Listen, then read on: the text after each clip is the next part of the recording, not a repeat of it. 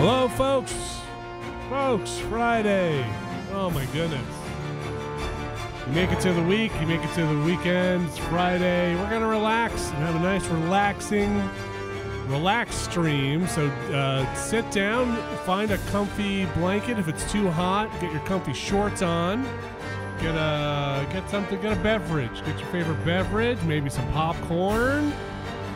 Maybe drink some popcorn if you want. Turn it into a beverage.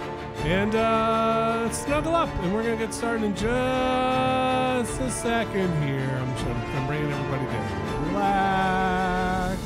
Listen to the sound of my voice and relax. Here we go, folks. We're going to start the stream. We're going to fade to black.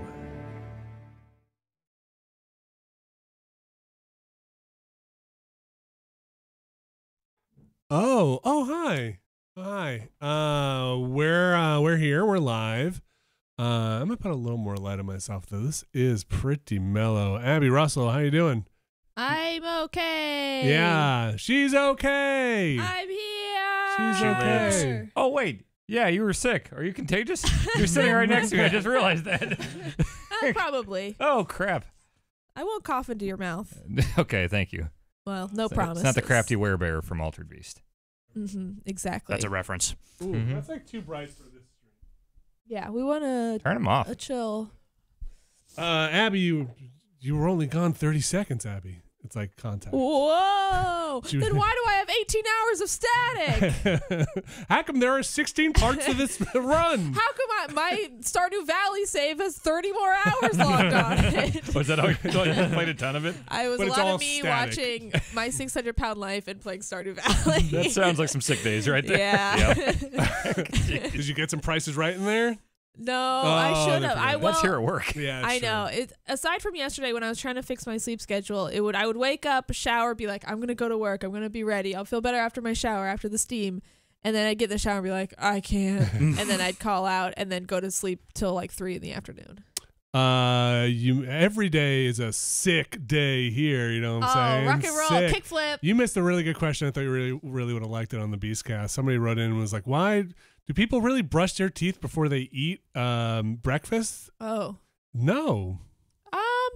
It depends on the day. No. Well, I don't always eat breakfast, but I brush my teeth immediately after the shower. Wait, what was the question?